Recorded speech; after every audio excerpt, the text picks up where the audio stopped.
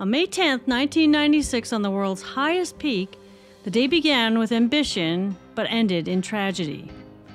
Climbers high up on Mount Everest were hit by the deadliest storm ever, trapping people in what's known as the death zone.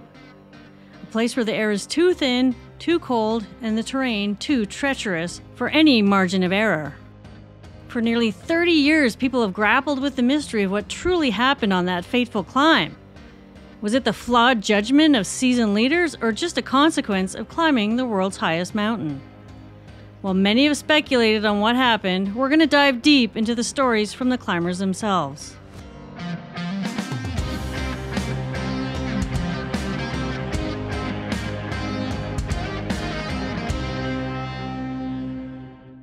Welcome to part 2 of my 1996 Everest series. You may want to see part 1, but I'm adding in enough information that you won't be super lost if you haven't seen part 1. We left off as the Scott Fisher and Rob Hall teams finished up their acclimatization routines. That meant climbing higher and higher multiple times over 6 weeks so they could slowly adjust to the altitude. By this time, many people were feeling really horrible, which is pretty normal at this time on Everest. It's just a result of the exposure to the high altitude, the stomach bugs that they got, and the incessant coughing that most people had. A huge issue going into the final summit climb was that Rob and Scott both planned for their big teams to summit on the same day. Lou Kosciuszko was on Rob's team, and he was a pretty experienced climber and very vocal about this plan. He didn't agree with it. He said Rob had never joined forces with another team, and these were two of the largest expeditions on the mountain that year. Too many climbers in certain spots on the mountain can create these lineups which lead to delays. And delays this high can be deadly. The climb to the summit has to be within a certain time frame, usually around 12 hours, from the highest camp to the summit. The climb back down to Camp 4 is about 6 hours. And they want to get back to Camp 4 before dark, which is about 6:30 p.m. And if there's delays, that means that people will also run out of supplemental oxygen, as there's only about 18 hours of oxygen for each person. And running out of oxygen in the death zone can mean a quick death. Anatoly Bukreev was a guide on Scott's Mountain Madness team, and he also expressed concern about the decision to join forces and told Scott that Rob's clients could slow them up because they were a slower team overall. And many climbers on the team felt the same way. But for whatever reason, Scott and Rob were determined to join forces.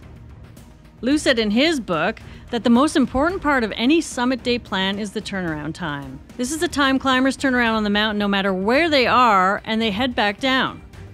Lou believed that ignoring this time would be unsafe, irresponsible, and reckless. Rob set the turnaround time for 1 p.m. and emphasized to his team that if you're not back in camp in daylight, you will die. Rob's team was leaving Camp 4 for the summit around 11 p.m., so Lou thought that the turnaround time should have been around 11 a.m., giving them 12 hours to get up there. And Rob's turnaround time was only possible in the most ideal circumstances. If everything went perfect, they'd be up and back at 5 p.m., 12 hours up and 6 hours back. Journalist John Krakauer, who was on Rob's team, said that Rob lectured them for weeks on the mountain on the importance of the turnaround time. Rob told them that everyone had to abide by this time no matter where they were on the mountain. He also said that with enough determination, any bloody idiot can get up this hill. The trick is to get back down alive.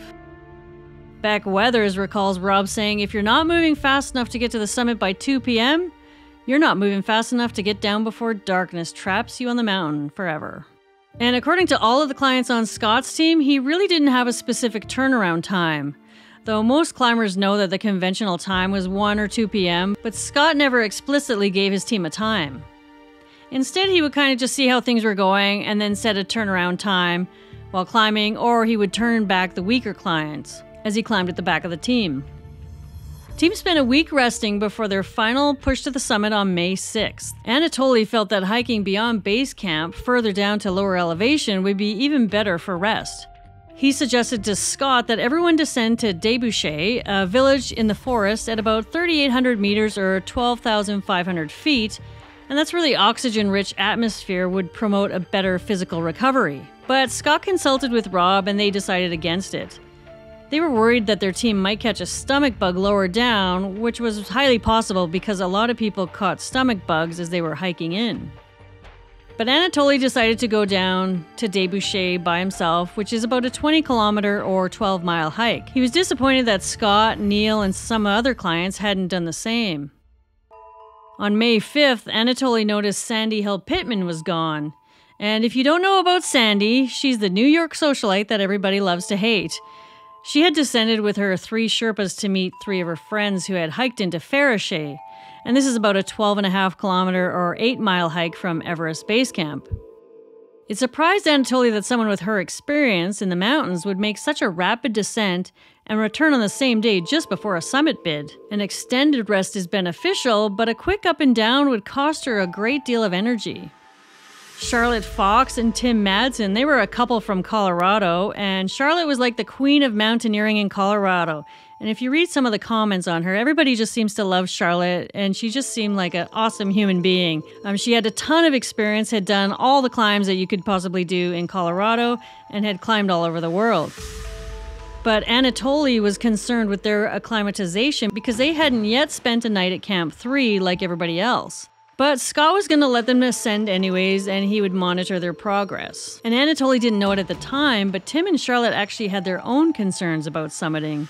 They told Scott that they didn't want to go on the planned summit day. Instead, they wanted to wait a little bit longer and try acclimatizing properly before they went for the summit. But Scott had to maintain a timeline and this group of people, and he wasn't able to do another summit bid in addition to the one they were already going to do. So they were kind of stuck with that summit day. While Charlotte didn't address the conversation with Scott in anything that I've seen from her, she did say that she'd been struggling with exercise-induced asthma and a lung infection, but both were under control at the time thanks to some medicine she was taking. She said Tim had a lot of headaches and that during rest time they'd go all the way down to Faraché to recover. Anatoly said other clients were no better or no worse than he expected, but Scott was having problems. He also couldn't understand why Scott and Neil had hiked to Pomori to take photos. Pomori is a mountain about 8 kilometers or 5 miles so west of Everest. I'm not sure how high they climbed on this mountain, but they did spend the night there, and Neil said that it was a nice break from everybody else and for them to be alone and kind of discuss the upcoming summit plans. But this was an expensive energy that Anatoly just felt wasn't necessary, and he later learned that Scott developed an illness over that week and had begun taking antibiotics. He also took medication to help with acclimatization, so he was obviously having some issues. Sandy returned to base camp the night before their final push to the summit. The next morning at 5 a.m., she was back at work in her communications tent. The internet dispatch she sent out was upbeat, enthusiastic, and strangely focused on her meal at the restaurant the night before, which Anatoly found quite odd, considering what they were just about to do. In 2 hours, they were going to be climbing to the summit of Mount Everest, and it's odd that she didn't mention that. That morning, Martin Adams of Scott's team went into the mess tent for breakfast and saw Scott and the doctor in a deep conversation that he said looked tense. He said whatever they were discussing, they didn't want to share it with others.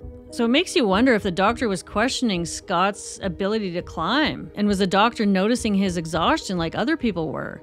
And while still at base camp, Scott's head Sherpa Lobsang also took an unexpected trip. He had to go back to Kathmandu with his injured uncle, and Lobsang had to rush back to base camp, so he didn't properly acclimatize. And at this point, Lou had serious intestinal problems that he said were almost mental torture.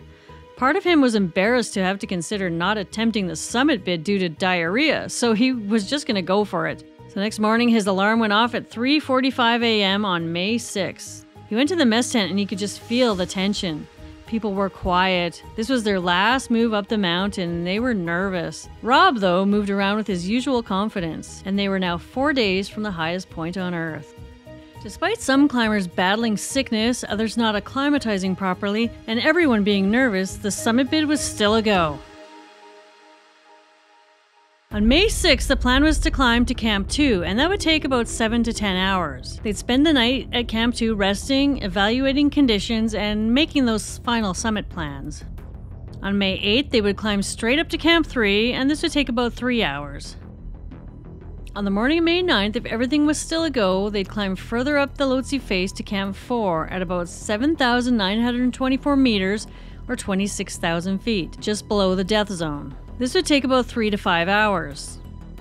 There, they'd rest for only a few hours, and then, if everything was still a go, they'd continue the climb later that night to the summit. It would take them about 12 hours to get to the summit, so they'd arrive around 11 to 12 the next day. Then they'd turn around and be back at Camp 4 before dark. And an interesting thing to note here is that in the previous 5 to 10 years before this, an average of only 3 days were doable summit days. That's where the weather was good enough to make the climb. It was a very, very small window. And this year, that window hadn't quite opened up yet. And there was no official forecast to help with this. Rather, it was just a judgment call of really monitoring and understanding the weather patterns. The leaders who were paid to make these critical decisions failed to see that the weather window had in fact not opened up yet. The climb from Basecamp to Camp 2 would take climbers about 5 to 7 hours. It's only about 2.5 miles from Camp 1 to 2, so it's not very far, but it's very, very hot. The sun reflects off the walls and can make the temperatures over 37 degrees Celsius or 100 Fahrenheit. But some of the climbers were just super happy that they were going to be done climbing up that dreaded icefall. On the morning of May 9th, Anatoly met with Scott after breakfast. Scott had stayed behind to ensure that all the clients got off okay, and they both agreed that Anatoly would head up last, to save his strength and move at his own pace to Camp 2. Scott's team started arriving at Camp 1, and Dale Cruz wasn't doing well. Dale was a friend of Scott's who was the most inexperienced climber on the team. Rob had to tell Dale that his summit attempt was over, so he ended up climbing all the way down to base camp with Dale, which was a huge expense of Scott's energy, and they ran into Anatoly on the way down. Anatoly's version of this is that he ran into Scott and Dale as they were coming down the icefall, and he offered to take Dale down the rest of the way because he said Scott looked upset, but Scott told him that he would do it himself. And this is where Krakauer's account differs. He heard the story from Dale, who said that Anatoly was asked to stay at the rear of the group to keep an eye on everybody. But Anatoly ignored this, slept late, took a shower, and departed base camp 5 hours behind the last clients. So when Dale ran into trouble, Anatoly was nowhere to be seen. And Dale says that this is where Scott laid into Anatoly for not climbing with the team. But then again, Dale wasn't the biggest fan of Anatoly. He said that Anatoly had poor social skills and didn't watch out for people. And Anatoly didn't really speak English very well. He was Kazakhstan and he spoke Russian, and his accent was very thick, so I think people had trouble understanding him, and that could have affected how he related socially to people, because some people really loved him. Dale told Scott that he didn't want to climb with Anatoly any higher on the mountain because he didn't know if you could count on him when it mattered. Meanwhile, one of Scott's team members, 68-year-old Pete Schoening, had also gone back to base camp, so that meant that 2 members of Scott's team were now out of the summit bid. So Scott rested at base camp for a while and then headed back up that icefall and ran into Henry Todd of Himalayan Guides. Henry admitted that Scott was way faster than him usually, yet they were going up at the same pace. And he asked Scott why he was down here back at base camp, and he said Scott started tearing up when he told him about Dale, and he was also coughing quite a bit. Henry said that Scott was burning himself up and that he knew Scott wasn't well. And he said Scott's parting words to him were, "I'm worried about these people, and I'm worried about the situation." Lena said Scott wasn't his usual self right from the start. He went on a huge expedition to Mount Kilimanjaro in January of 1996, and he had a very tough schedule from then until now. She said, "I was shocked at how exhausted he was. He was totally exhausted and kept getting sick. So I suggested that he really needed to rest. Maybe he had to rest for half a year because his whole life he had been pushing himself, and so far he was able to cope with it because he was very, very strong physically. And she knew that he was struggling with his personal limits. He wrote her a letter before Everest saying he had to learn to be humble because he didn't want to die in the mountains." Most people who climb Everest do it with supplemental oxygen. It helps in 2 ways. It decreases the altitude that you feel and therefore prevents or reduces the effects of severe hypoxia. And it also keeps you warm by allowing the blood to flow more freely to your extremities. The drawbacks are that it's really heavy to carry the oxygen bottles, especially when you're really tired, and flow rates need to be low so it lasts a long time. And one of the big debates is whether Anatoly should have used oxygen or not as a guide. And it seems the consensus is that most people, including Everest veterans and guides who are experts, that he should have used it because it You work at your best when you have supplemental oxygen, especially when you're responsible for other people's lives. But Anatoly says that he and Scott discussed his use of oxygen and that Scott was okay with him not using it. In fact, Lobsang wasn't going to use oxygen either, and Scott, he said, was even considering not using it as well. Many people later said that Scott insisted his guides climb with oxygen, but if you believe Anatoly's account, Scott was okay with 2 guides climbing without it, and he was considering not using it himself. The climb from Camp 2 to 3 takes about 4 to 6 hours. Sherpas fix ropes all the way up the Lhotse face, and it's critical that climbers stay attached to the rope at all times. Every year at least 1 death occurs here, and most are because a climber just failed to clip in properly. And this is where the altitude really starts to affect people. Here they're at about 7,000 meters or 23,000 feet. On the morning of May 7th, after a brief delay due to high winds, the teams headed towards Camp 3. On the way, Anatoly ran into the IMAX team who was coming down from their summit attempt. Ed Viesters, the Everest veteran who was on the IMAX team this year, told Anatoly they were coming down because they didn't like the weather, that it was too unstable, and they were going to hang back for a few days just to see if it would stabilize. They also didn't want other climbers in the background of their shots, and they thought that so many people in the same area was too risky in terms of safety. Ed said they spent a windy night at Camp 3 and saw that it was still windy up high, so they knew that it wasn't the weather window that they were looking for, so they were going to wait. Ed actually said that he felt a bit sheepish coming down because everyone else was going up. He and David were questioning their decision. Then they ran into leaders Rob and Scott, who were surprised they were heading back down. That made the IMAX team question their decision even more, but they just told them that we're going down, it just doesn't feel right. So you have to wonder, these Everest veterans were going down because of the weather, but Rob and Scott were going up. Were they experiencing summit fever, which is the compulsion to make it to the summit no matter the cost? Ed said he'd seen it before. He said if 8 climbers head up, they'll pull up 10 more climbers with them. They think so-and-so's going, so why not? We should be going too. But on Everest, like any mountain, you've got to make your own decisions. So they all gave each other a big hug.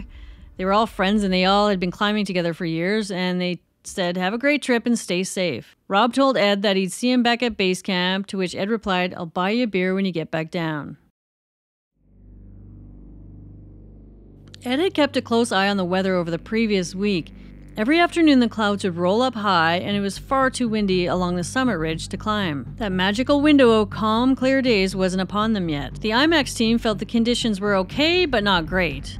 Ed said we'd be idiots to force it and go now in unsettled weather. And that's exactly when the other teams were heading up. Climbers were relieved to get to Camp 3. It was quite windy, and Lena described it as being so fierce she was being thrown off her feet and had to cling to a rock to avoid being thrown off the mountain. If this wind kept up, many assumed that their summit bid would just be off. There's no way they could climb it in this weather. It was just too miserable. As Rob's team was heading up this section, guide Andy Harris was suddenly struck in the chest by a boulder the size of a small TV.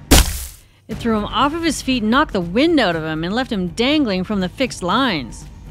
He wasn't hurt, but he was shocked and realized that if that boulder hit his head, he would have been killed instantly. Dangers lurking all around on Everest. At Camp 3, Scott shared a tent with Sandy and Neil. Sandy had her satellite phone here so she could call NBC from up high on the mountain. And if you've seen my other video on Sandy Hill Pittman, you'll see in the comments that this is another bone of contention with those critical of her. And the reports have said that the equipment weighed about 20 to 40 pounds that was brought up the mountain for her by Sherpas. And the equipment didn't even work past Camp 3, so it was kind of a waste of time to bring it all the way up there. Anatoly did say that she hired her own Sherpas for hauling of her gear, but on this subject, even Krakauer admits that the person who was ultimately responsible for her equipment being hauled up that high on the mountain was the leader, Scott. Sandy was able to phone in her dispatch from here and was barely able to talk because of the cough she had developed. She told them they were melting water, eating red licorice, and that the IMAX team had turned back. If she or anyone else was concerned that 2 of the highest regarded Everest veterans had turned back, no one mentioned it. Krakauer took note of his teammates at Camp 3. Lou was so tired that Rob was carrying his pack. Lou looked pale and distraught and said he was just finished. He was completely out of gas. Frank Fishbeck, one of the more experienced climbers who had attempted Everest 3 times and almost made it to the summit, showed up a few minutes later. He looked even more exhausted than Lou. Krakauer said it was a shock to see them like this since they'd been climbing so well. And Lou recalled how exhausted he was here too. He said they were all suffering. He said everyone was quiet, even Beck, who had been known to be quite chatty.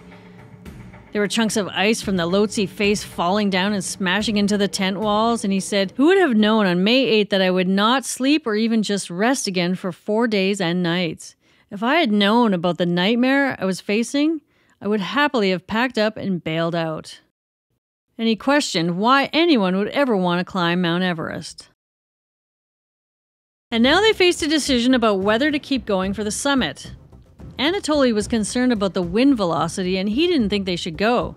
He discussed this with Scott and Rob disagreed, and Scott said that he was going to follow Rob's lead. Anatoly said that in 2 decades of climbing, he'd developed a certain intuition, and his feeling was that things were just not right.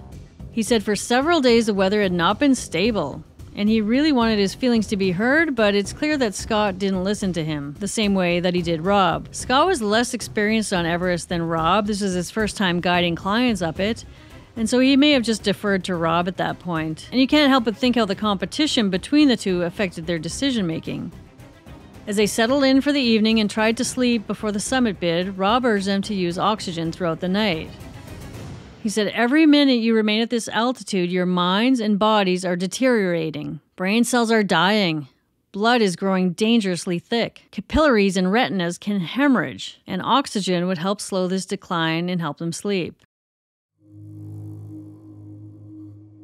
The climb to Camp 4 is about 3 to 5 hours. It's only 365 meters or 1,200 feet of gain, and it's mostly over flat, hard-packed snow and ice, but it's approaching the death zone. The angle is suddenly steeper, and there's fixed lines, but you move slowly and carefully, trying to avoid a mistake that would leave you at the bottom of a crevasse. As they head further up, climbers are mostly on rock. The climbing so far has been on snow and ice, so they must have careful foot placement and stay focused. One slip without being clipped in could mean a 1,500 meter or 5,000 foot free fall.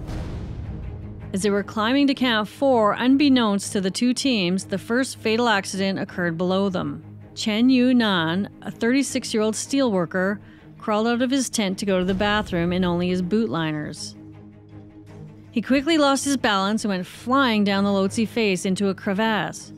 Luckily, his teammates saw it happen and they were able to rescue him, and he seemed okay at the time, but he was going to go down, obviously, because he was injured.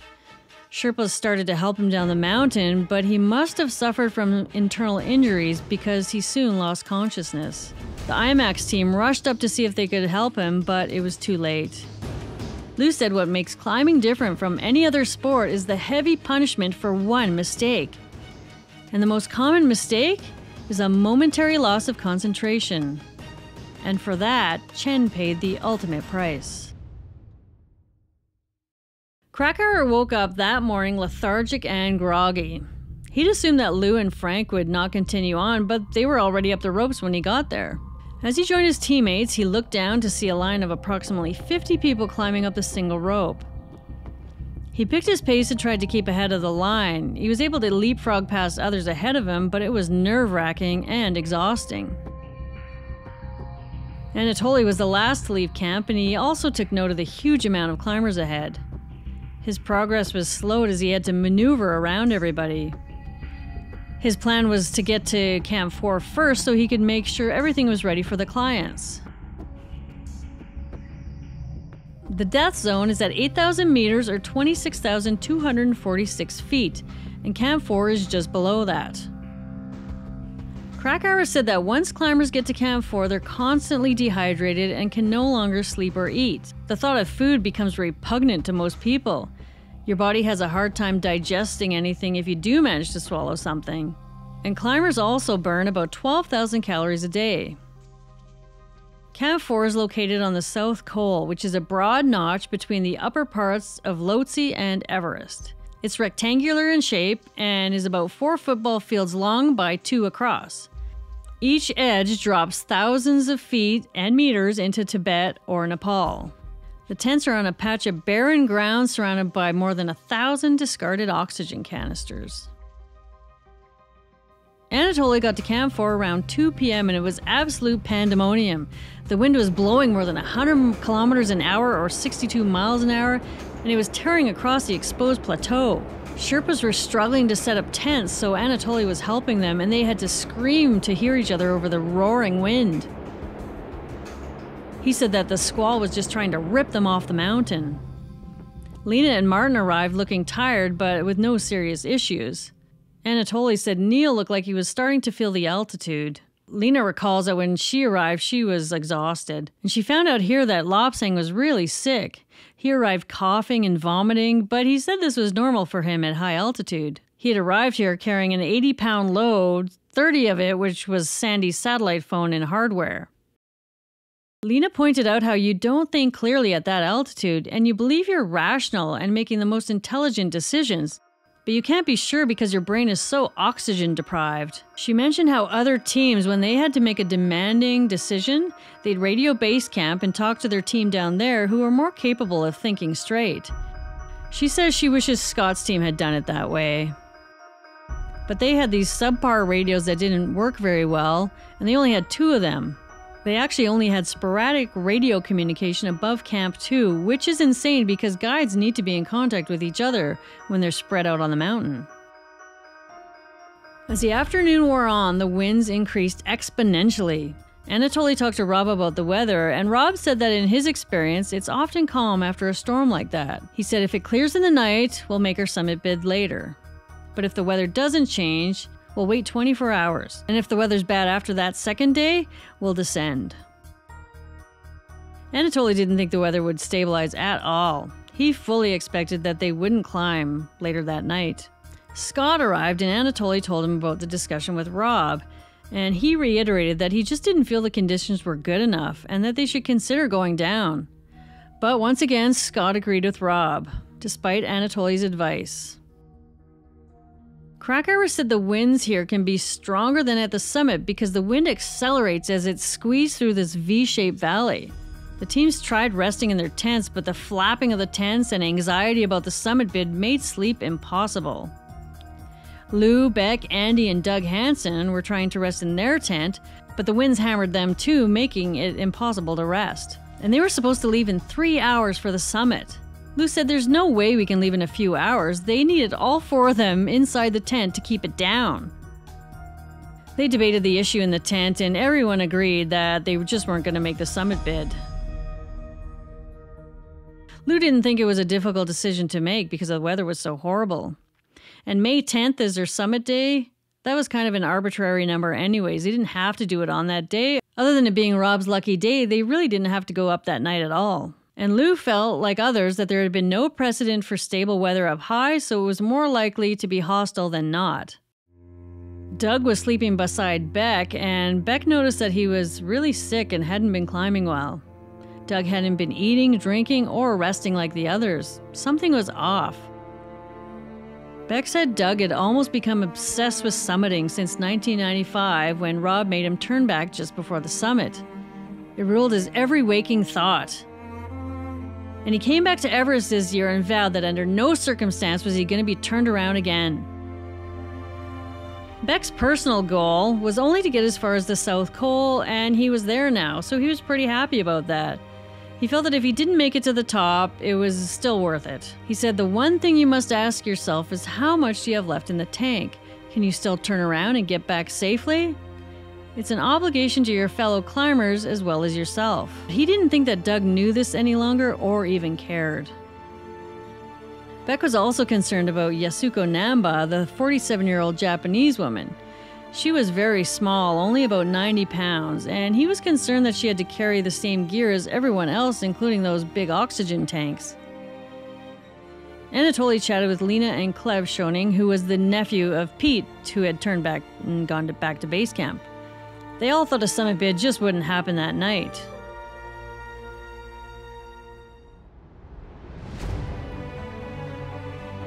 The The climb from Camp 4 to the balcony usually takes 4 to 6 hours.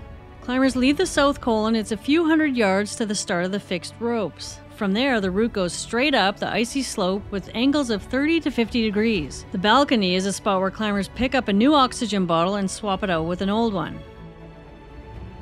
Later that evening, on May 9th, the winds actually calmed, but they still hadn't seen that good, consistent weather window.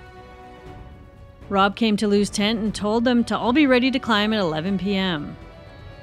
Now, Lou wasn't okay with this plan to go, but each climber kind of had their own individual decision to make on whether to go or not. They didn't have to go.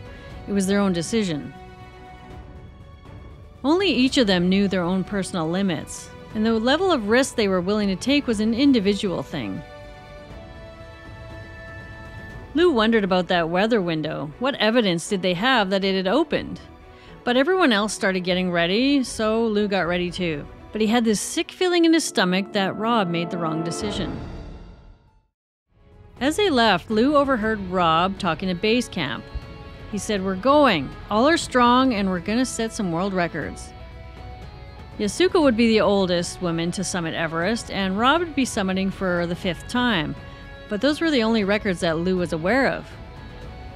He thought about it and wondered if Rob was really going for a record for the largest number of people from one expedition to summit on a single day.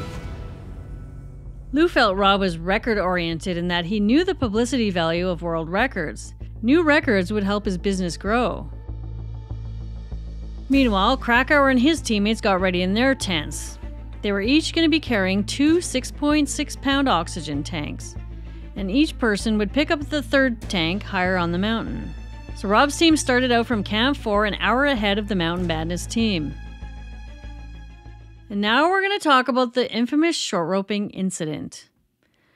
So what is short roping, some of you may be wondering? Well, according to the Climber's Handbook, which is supposed to be the Bible of short roping, who knew that even existed? Short roping is when a guide, who is the more confident person, and a client, the less confident person, either through inexperience, injury, exhaustion, or a variety of other reasons, move together in terrain that is hazardous, joined at the rope for protection or for comfort of the client.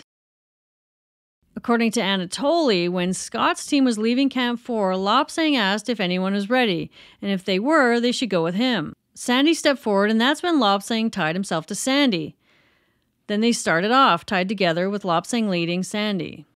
Krakauer and others also saw the short roping incident and said it lasted for about 4 to 5 hours. And this received a lot of criticism because people claim it slowed Lopsang down, so he couldn't fix ropes higher up on the mountain, which was one of his jobs.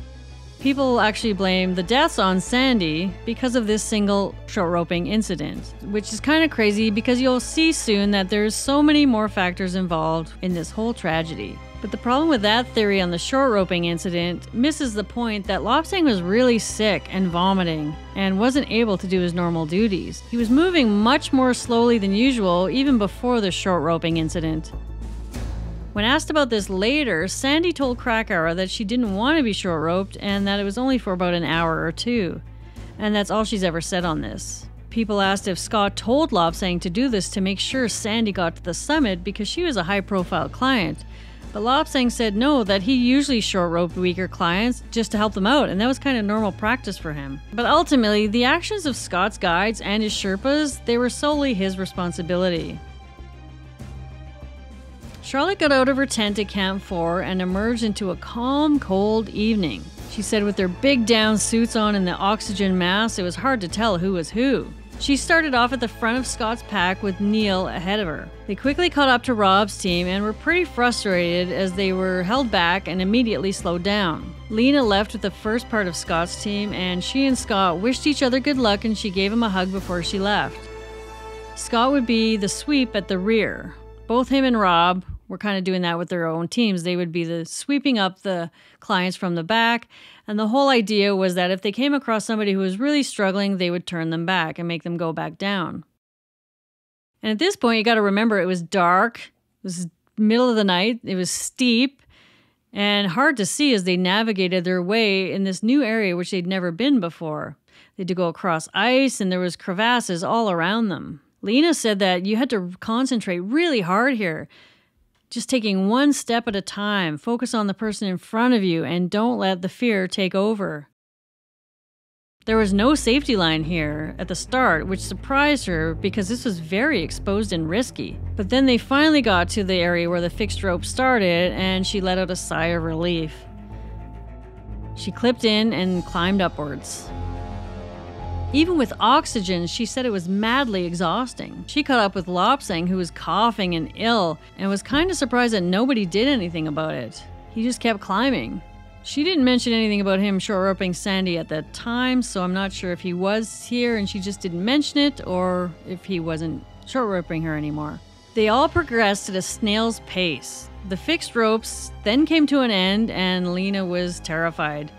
She was scared of falling and also continuously wondering how she was going to get back down again. They got to a spot where the snow was so deep that they sank in up to their hips in several places, so it gives you an idea of how difficult this was. All she could think was just, if there was an avalanche, it would all be over. She could see the mountain ranges all over Nepal and said it was a beautiful sight, but it was terrifying. She was profoundly conscious of being in the death zone, and she fully understood at that moment how people die up there. There is zero margin for error. And within 2 or 3 hours of leaving, both teams and the Taiwanese now were all mixed together. No one knew the Taiwanese team was going to be summiting that day, but they likely wanted to climb in behind the stronger teams who were breaking trail and fixing ropes. A few hours later, Lou saw Frank and Rob in deep conversation, and then Frank started turning around. He decided to turn back. Now, Frank was a strong climber with a lot of experience, and he was also an independent thinker. Frank had also been vocal earlier about not climbing because of the weather.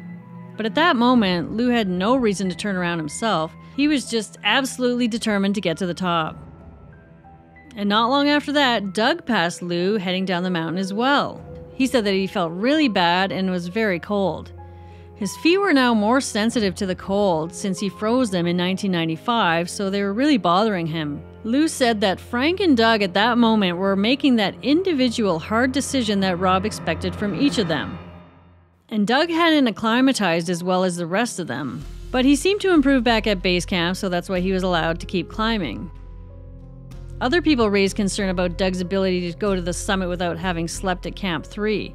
But Rob said he wasn't concerned because of how Doug performed in 1995. And this made absolutely no sense to Lou because that was a year ago, and even then Doug had issues just before the summit. And Doug looked awful as far back as Camp 3.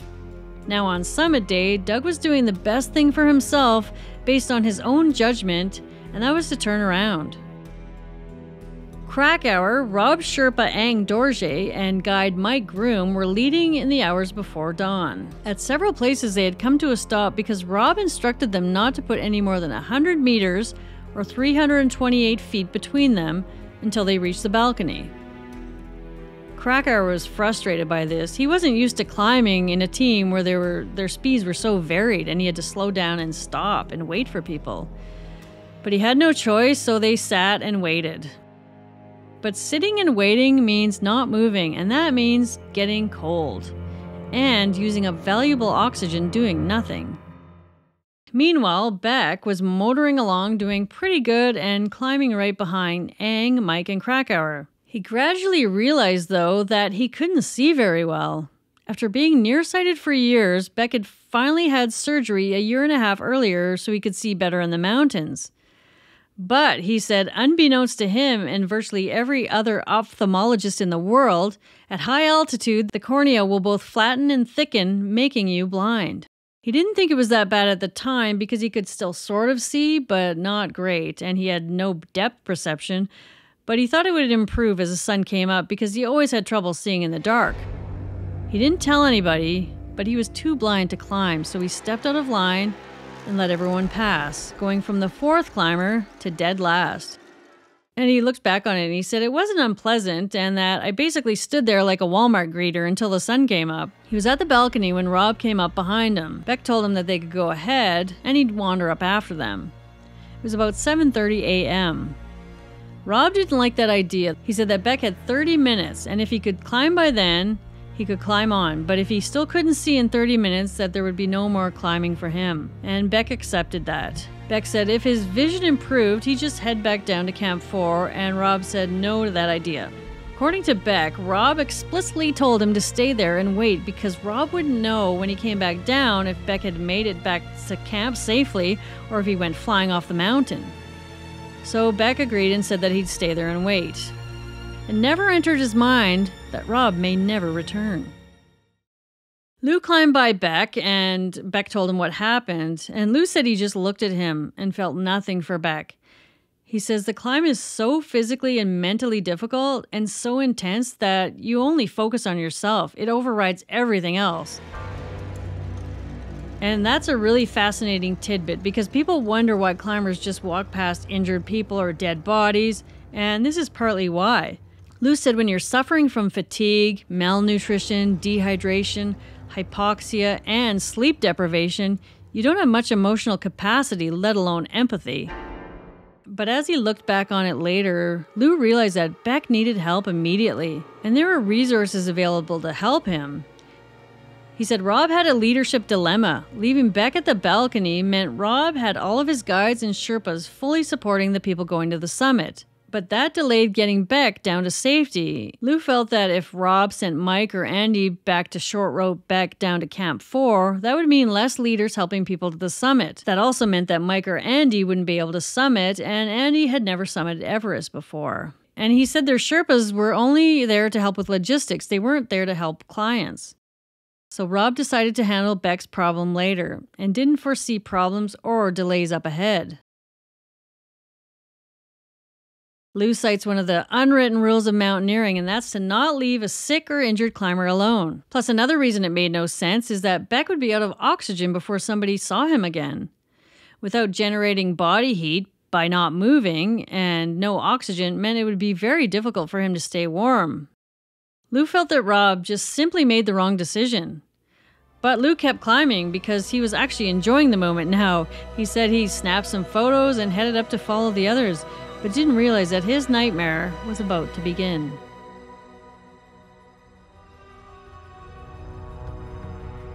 Krakauer got to the balcony at 5:30 a.m. and Anatoly arrived at about 6 a.m. They were more than an hour in front of the rest of Rob's group, and he had told his whole team to wait here for each other. So that's another hour of wasted time, energy, and delay for the climbers in front. Lou got to the balcony and was somewhat surprised to see Doug there. Doug obviously changed his mind about going back down. Scott's team arrived and they continued climbing shortly after arriving to get ahead of Rob's team. And it was really important here to spread out because after the balcony, passing would be difficult and dangerous. Lou changed his oxygen and noticed his fingers were white. They were very difficult to move and very cold. He thought he had frostbite, but at that point, he didn't even care. He just kept on going. Charlotte says that after they left the balcony, it was like a conga line. It was one step up, then 2 steps back in the 4 inches of snow on top of the loose, down-sloping shale. The water they were carrying was beginning to freeze, even though it was in insulated sleeves within their down jackets, so it was very, very cold. The route narrowed from the previous rock and snow face to a ridge toward the summit. Charlotte said the top looked so close, but it was still hours away. The line moved on but slowed again as they arrived at sections needing new fixed rope. The next stretch is from the balcony to the south summit, and that takes about 3 to 4 hours. Here it gets steeper and can be rocky if the wind has blown away fresh snow. And keep in mind that climbers have their crampons on, which dig into the snow, and so it's more difficult to walk on rock than it is on snow and ice. And this is usually the area where the weather can turn really bad. By this time, the sun was starting to come up, and climbers have been out for about 8 to 10 hours. Lena says they got to the southeast ridge and it was bright sunshine. She noticed that Anatoly looked cold and assumed it was because he wasn't using oxygen because she felt pretty warm. She was happy to be past Rob's team because of their slower speed, and she felt starting behind Rob's team and mingling with them on the fixed ropes probably cost him a couple of hours. When Rob's team started up, Lou was in the middle and Rob was at the back again. And this is when Lou realized that he had an issue with his eye protection. The oxygen mask kept moving his sunglasses, so the bottom of his lenses were just off of his face enough so that he could see the snow below the glass frame. This wasn't good because that meant the sun was reflecting off the snow and into his eyes. And up here at this altitude, the thinner air provides less protection from UV rays. Sunburning the cornea happens, and that results in snow blindness, which is a temporary kind of blindness. And Lou was also having issues with his oxygen. He didn't feel like it was working at all. But he didn't want to stop and fix either of those things because he didn't want to slow other people down. And at this point, he admits that he has full-on summit fever. Nothing was going to stop him from going up. Now we're going to talk about the rope fiasco. So let's briefly go back to Basecamp where Scott, Rob, and their guides met about the rope situation and tried to figure out who would install the ropes up high. And it was decided then that the Sherpas Ang and Lopsang would leave Camp 4 a couple hours ahead of the main group to fix those ropes. This would give them enough time to install the ropes on the most exposed section before the clients arrived, so there wouldn't be those lineups. The 2 points that needed the ropes were the ridge traverse from the south summit to the Hillary Step, and then on the 40-foot section of the step itself. For some reason, though, no Sherpas headed out in front of the group that night. After the expedition, Lopsang said that Rob and Scott scrapped the plan later because they received information that a previous team who attempted the summit had already completed the job. Krakauer, however, he didn't buy this. He says that if that happened, Mike, Neil, and Anatoly were never told about the change of plans. Plus, the Sherpas brought extra ropes, so he questioned why they would bring ropes if they didn't need it. But then again, one could argue, and Ed Viesters did, he said that it's not uncommon to bring extra rope just in case you need it. Lou said in the previous several days, at least 3 teams had made unsuccessful attempts at the summit, and one team climbed all the way to the Hillary Step before turning back, so ropes only needed to be fixed at the step. Lou needed to stop and take a break, so he sat down and had a rest, and that's when he saw Rob coming up. He said Rob was shaking and he looked really cold, and he wasn't his normal, strong self. The south summit to the actual summit is about 1 to 2 hours. And the ridge from the south summit to the Hillary Step is one of the most exposed and dangerous sections of the climb. The narrow ridge drops thousands of feet on either side, and it's only the size of a sidewalk. At 10 a.m., Neil made it to the south summit and was followed 30 minutes later by Martin. And this is where there was another big delay because more ropes were needed here. Martin said that he and Neil waited there for almost 2 hours. And now there was this huge jam of people waiting. Rob's clients were mixed in with Scott's, and the faster clients couldn't pass here. And Martin was frustrated not moving. He was well aware that he was using up precious oxygen, waiting. When Anatoly got there, he saw Martin, Neil, Ang, Tim, Mike, and a few others, but no one was moving. He said it seemed like they had no desire to move ahead. Everyone's strength was diminishing, so nobody was really keen to keep on going.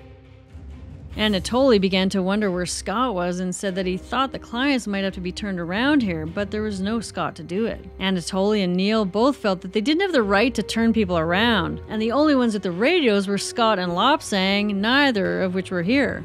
Krakauer arrived here to find a worse lineup than the last one.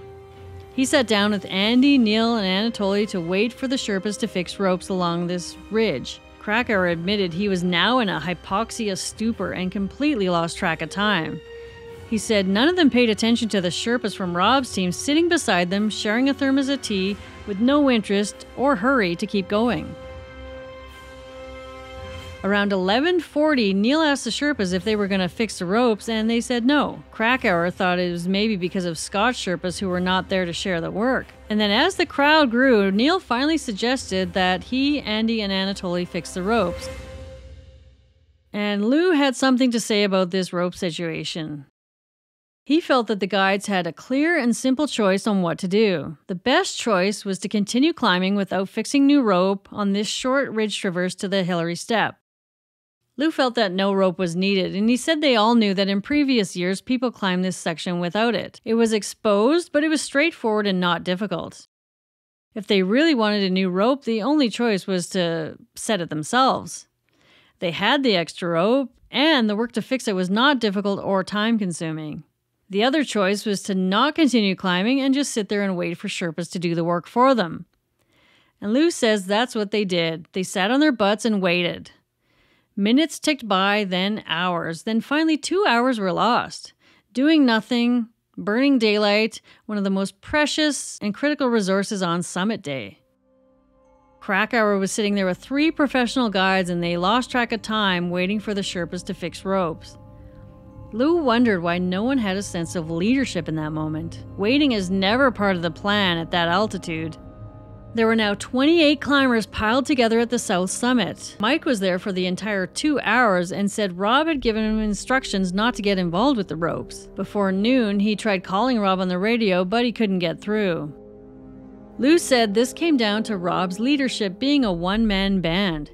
He said the climbers' inaction and decision to wait was much more consequential to the outcome than the Sherpas' failure to set ropes. Lou was convinced that Lobsang was slowed down by altitude sickness and that it was ridiculous for the other climbers, including guides, to sit and wait for him to come and fix the ropes. For one Sherpa. If they had fixed it for themselves right away, they would have stayed spread out all the way to the summit and back. And the new rope that everyone was waiting for never was fixed. All Anatoly did was reach down and pull up an old rope that was buried in the snow. It took minutes. All the waiting was for nothing. Lena corroborates using these old ropes and said that expeditions had the best intentions to put up their own ropes here, but at this point, you don't care as long as there's something to grab onto. I would be requesting a brand spanking new rope. Lena said that she came to a standstill for what seemed like hours, almost nodding off while hanging onto the rope before they got moving again. As Lou was waiting in line at the South Summit, he saw John Taskey coming down. Then another teammate, Stu, started coming down as well. These were 2 of the team's strongest and smartest climbers. Stu said that it's just too late, there's too many people, and I need to go down now or get caught out. And being caught out means being caught out in the open after dark, which is a climber's worst fear at that altitude. This hit Lou pretty hard because he respected these guys, but he told Stu that he just wasn't ready to turn around yet. Stu and John Taskey, they were tough, ambitious climbers that Lou respected, and neither would go down so close to the summit without important reasons behind that decision. But Lou said that he didn't even want to think about turning around then. He was programmed for 6 weeks straight to get to the summit. And he asked the Sherpa how much longer, and the Sherpa told him 2 hours, and that was way longer than Lou thought. It was now close to noon, and they'd been climbing for 13 hours. And they were behind schedule. They were very, very late. Lou did the math in his head. 2 more hours to get to the top would be 2 p.m., plus 6 hours back. In ideal conditions, that puts them at Camp 4 at 8 p.m. Way too late and in the dark. Based on Rob's summit plan, it was now too late. They were out of time, but others were still going up, so Rob must think it's okay, Lou thought. So he thought, I guess I can do this too. Lou felt physically and mentally wasted, yet he kept going. He said, in climbing, the only thing worse than not making the summit is when others do and you don't. Then something frightening happened to Lou. His heart started to race and pound. It seemed like it was out of control. He had no idea what was happening, and he suddenly dropped to his knees. Instantly, he had this new, wider perspective. He knew that he could make it to the summit, but he wasn't sure he'd get back down now. Looking up, things were looking okay, but below him, visibility was poor and the wind was getting stronger. Lou felt the weather was changing and not for the better. His only thought was, I should turn around now. Others are counting on me to stick to the turnaround time. And he also promised his wife that he would only live a story that he could tell. Climbers kept passing him, heading up the mountain, oblivious to the danger, but no one said a word. There was more pressure to keep going, but Lou knew he had to make a hard choice right now. And then all of a sudden, everything got very quiet. He knew at that moment that he had to turn around. So he did just that. And the second he turned around and took his first step downhill, his heart stopped pounding. He felt at peace and knew instantly that he made the right choice. 5 out of 8 clients on Rob's team made this really hard decision on their own. Before noon, Mike was at the South Summit with Yasuko. He didn't want to continue unless he talked to Rob because he was concerned, like Lou, that it was too late to continue. Rob got to the South Summit at noon and looked around. Everything was at stake now, and what Rob did next, Lou believes, is the 1996 Everest story. Rob's team continued on.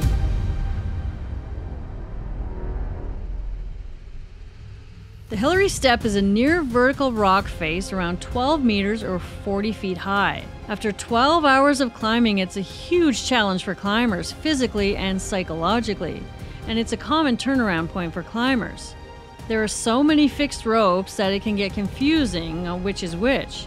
Ropes from previous years are rarely removed, and they're frozen and brittle and shouldn't be used. And only one climber at a time should be climbing here.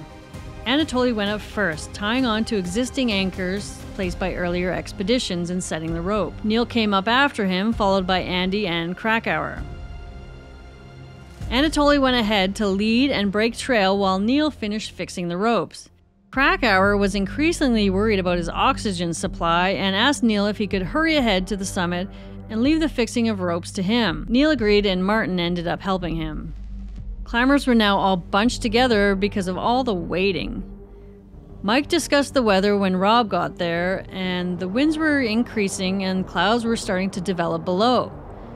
Rob said that it'll be alright provided it doesn't get worse, which doesn't sound very reassuring. According to Lou, Rob and Doug were here in 1993 when there was a long delay of only 6 climbers in front of them. If 6 were significant for a delay, what about 28? And on that day, in 1993, a record number of 40 climbers made it to the summit. But the critical difference was that climbers started reaching the summit at 9:30 a.m. and finished by 1 p.m. Now teams had no chance of reaching the summit by 2 p.m. at this rate, and everyone's oxygen was getting low. They might not have enough to get back to Camp 4. And the crazy coincidence is that Rob faced this exact decision at the same time on the exact same day 1 year earlier. At 12:30 p.m. on the same day in 1995, Rob's team was at the South Summit with no other climbers above or below. They faced no delays or weather issues, but they were behind schedule. They were simply out of time. Rob stuck with the turnaround time and turned back. But last year, there was no pressure of a rider on the team or competition from another team. So this year, Rob kept going, with Mike, Doug, and Yasuko following him. Lou said if Rob's team was unable to reach the summit 2 years in a row, that would have major impacts on his business, especially if Scott's team reached the summit. Lou says some of the strongest voices were spoken when the strongest, most experienced climbers turned around. And the strongest and loudest voice was that of Beck, who was still standing alone and waiting at the balcony. Charlotte talks about huffing and puffing up the Hillary Step and says it was strenuous but not that difficult, which is hilarious because they've been climbing for 13 hours and they've been doing this for weeks on end, and for her not to find it difficult is just amazing.